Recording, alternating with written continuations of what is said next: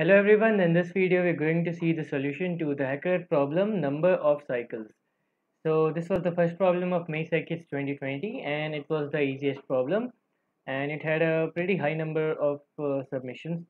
So you can see that in the question it's given that we have a n-sided regular polygon, and we have connected the center of the polygon with all the vertices, and which will divide the polygon into n equal parts. So we want to find the count of simple cycles that exist in the modified structure of the polygon. So it is a very simple problem, and by the constraints you can see that you can't even do one loop. The answer will be there in either O of n or O of log n. So here you can see that the answer will be in O of n, which is by a formula.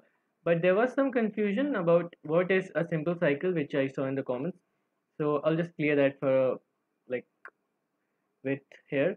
So suppose we'll be given n, where n is the number of sides of that regular polygon. So when n is equal to 3, we'll have a triangle. So we'll just do what it's said to do, meaning that we'll join all the vertices to the center. Center will be someplace around here. So we're joining all the vertices to the center. Now this is the modified structure. Now the number of cycles mean that the number of polygons, meaning the number of closed figure.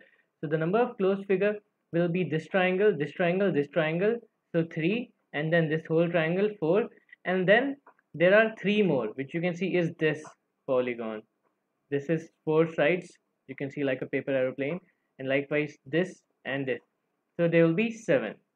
So like this it's working, but you don't even need to know that, because you can just see a simple pattern. So right now the custom input is not compiling, it is stuck on evaluating. So I'll just, you can see from the test case is given itself. So for 3 the answer is 7, for 4 the answer is 14. So it is very simple to see that it is simply nothing but n into n minus 1 plus 1. So you can see that it is 3 from 3 into 2 will get 6 plus 1 7, 4 into 3 12 plus 1 13. So in these problems where like there's not a lot of explanation given and it is supposed to be very easy, so there's usually a formula in that. So what you can do is, right now I can show you because it's not working. Yeah, here we go. So what you can simply do is, for example, custom input, so just say 5. So suppose I don't know the answer. But I want to know what will be the answer for 3, 4, 5, 6 and 7. So I want to know what will be the answer for these. Even if I don't know the answer, the custom input is going to tell you, like it says it tells the answer for the correct output for the test cases that you've given.